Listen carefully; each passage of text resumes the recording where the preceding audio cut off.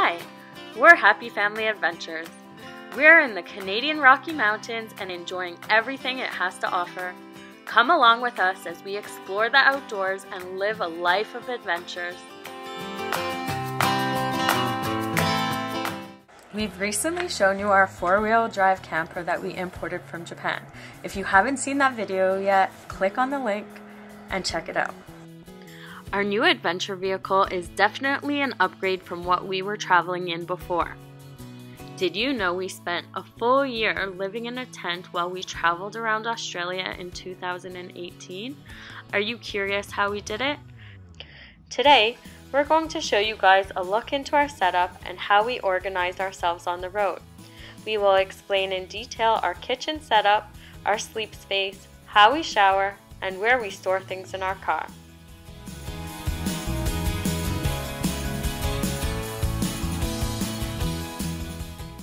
Our setup was all DIY.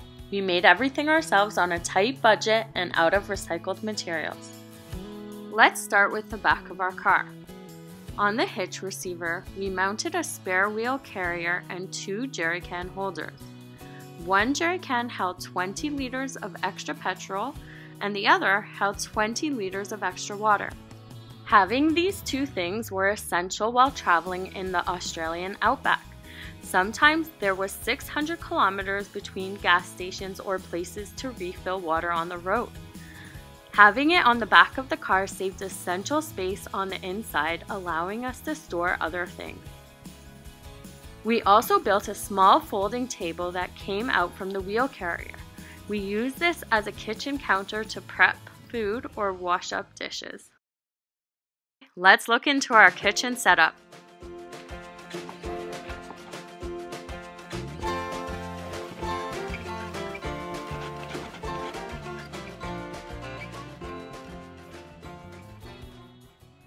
At the front of the drawer here, we have our cutting board and knife, so it's really easily accessible as it's the first thing we use when we are going to cook something.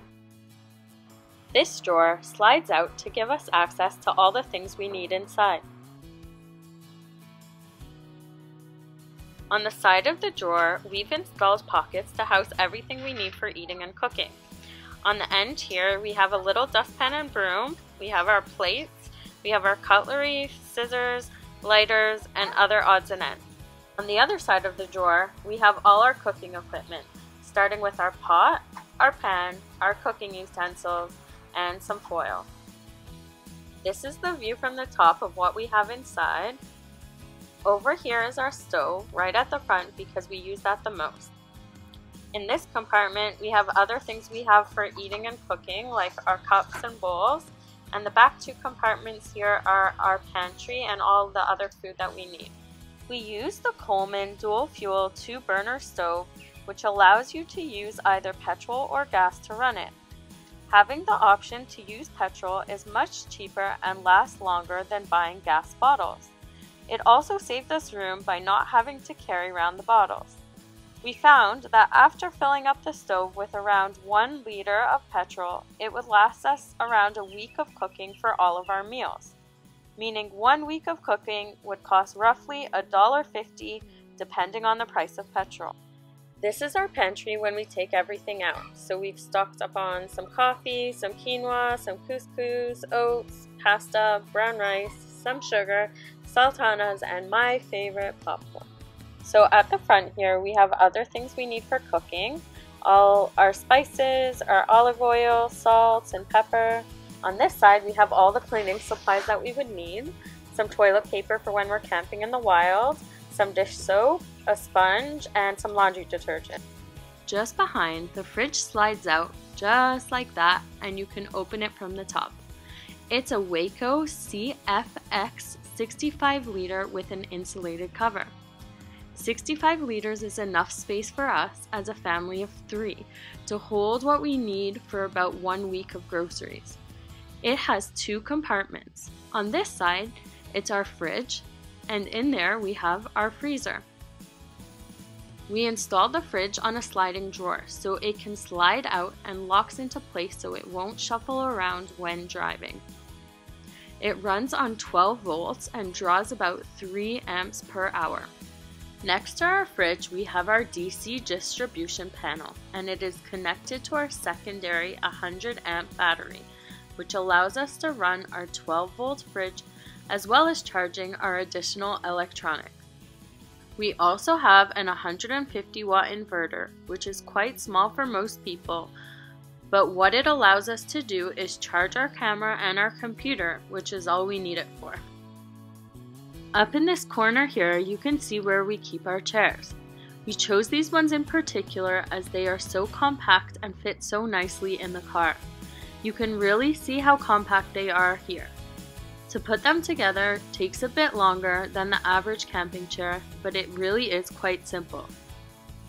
You basically just click all the pieces into place and then put the fabric part over the frame. Our table is also compact and slid flat into the back seat of the car.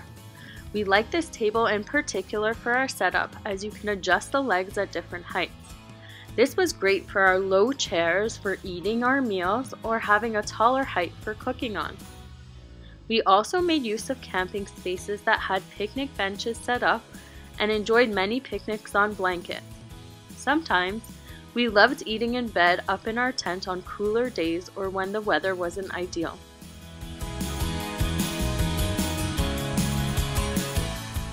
Let's move upstairs.